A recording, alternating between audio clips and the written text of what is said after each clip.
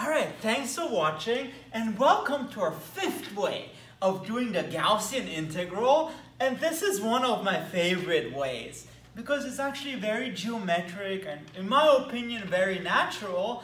And it involves, if you want, either Fubini's theorem or, it's me, Fubini, or sort of the technique of calculating volumes in single variable calculus. So if you want the disk method, if you'd like.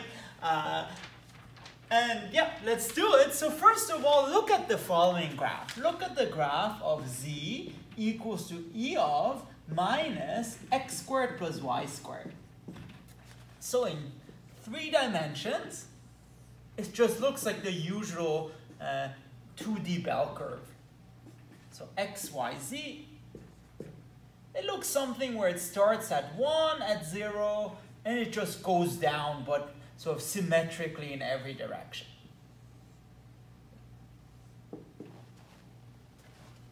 And this gives us a certain volume. Turns out it's a finite volume, and we would like to calculate this volume in 2 different ways. So first of all, we would like to calculate it by doing sort of vertical slices. So let's see if I have more colors.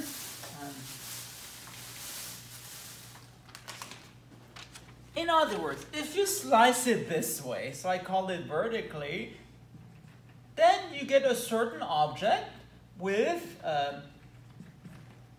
area A of z.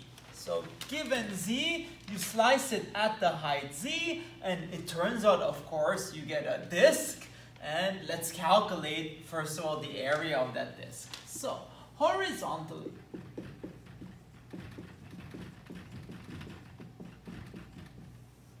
so we have this area z, and how do you get the volume given a certain slice? Well, by single variable calculus, all you need to do is sum up those slices, or mathematically it's you integrate all the slices. So on the one hand, the volume can be found as simply the integral from 0 to 1 of a of z dz. And now let's calculate this area. And again, notice the slices are disks, so it is the disk method, and therefore the area of z is just pi times the radius squared, whatever the radius is. So if this is r, it's pi r squared, and in this case the radius is nothing else than y, so it's just pi y squared. And now let's see what y is in terms of x and possibly z. Sorry, in terms of z and maybe x, we'll see. Notice it doesn't really matter which x we pick for that radius. In particular, it's you can easily figure out what r is by using the plane x equals to 0. So let's chop it off this way at x equals to 0. Then our bell curve, or 3D bell curve, just becomes the original bell curve, something like that. And remember, we're chopping it off at the point 0, z, because here x equals to 0, so this point is really 0, z, and we want to find r, and this is again the point y, z. Why am I doing this? Because at x equals to 0, our graph is actually much easier. It just becomes the graph of z equals to e of minus y squared. And let's see. So if z equals to e of minus y squared, then ln of z equals to minus y squared.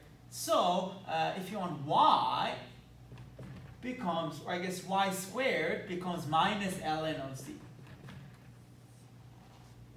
Which is what we wanted. We wanted to write y in terms of z. So y squared is minus ln of z. So a of z is minus pi ln of z.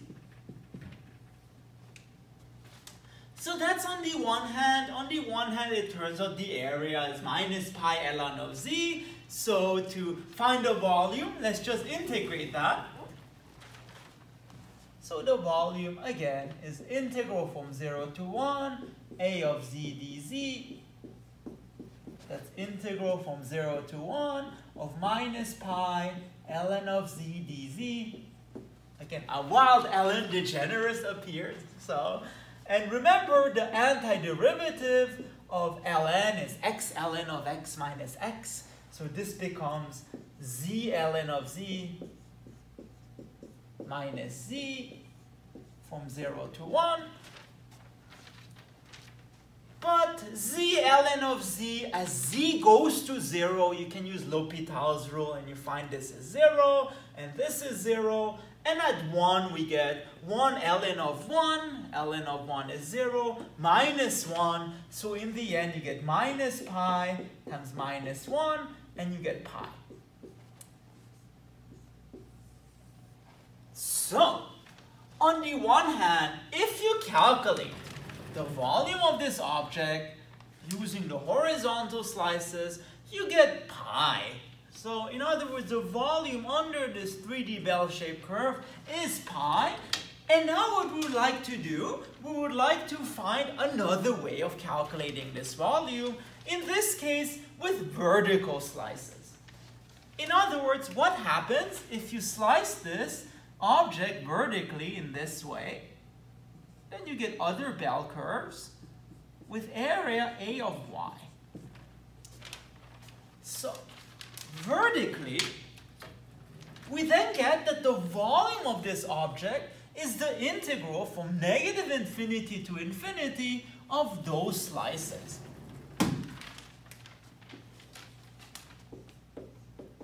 So vertically, the volume then also becomes the integral from negative to infinity a of y dy. And notice, by the way, so far there is no Gaussian integral yet, but it'll appear now. Because what is a of y? Well, it just becomes, at every point, it simply becomes the integral from negative infinity to infinity of e of minus x squared plus y squared dx. Because at every slice here, if you fix y, you're just integrating our function with respect to x. So this becomes, so in other words, a of y is just the integral from negative to infinity, e of negative x squared plus y squared dx. Which, by the way, makes sense because this is a function of y. So in other words, you would like to make the x disappear, and the way to do that is you integrate with respect to x. And then we get this e of negative y squared doesn't depend on x, so it pulls out. So e of negative y squared, integral from minus infinity to infinity of e of negative x squared dx. But this is precisely the full Gaussian integral, which I like to call I. So it becomes e of negative y squared times I. So a of y is this, and then to find the volume, we just integrate that with respect to y. So in other words, the volume, on the other hand, becomes the integral from negative infinity to infinity of a of y dy, which is e of minus y squared I dy. So this is a of y. I, Captain. And this, the nice thing is, this I just pulls out, and we get I times the integral from negative infinity to infinity of e of minus y squared dy. But this is, lo and behold, I again. So we get I, and we get I squared. So, on the one hand, the volume is pi, just by using the disk method. On the other hand, the volume is I squared, just by using Fubini-ish, I guess. Not even Fubini, just slicing it directly. So, in other words, what we get, because they calculate the same volume, I squared has to be pi. So I squared is pi. And while I is positive, so I is square root of pi.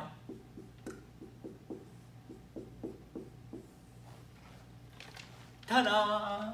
So, I think this is beautiful. It's very geometric. Again, it's just based on finding two ways of calculating the area under the bell, 3D bell-shaped curve. So, I think it's very neat. And again, I would like to thank Keith Conrad for coming up with those ideas. They're really, really cool. It's a really cool handout. You should check it out. And if you like this and you want to see more math, please make sure to subscribe to my channel. Thank you very much.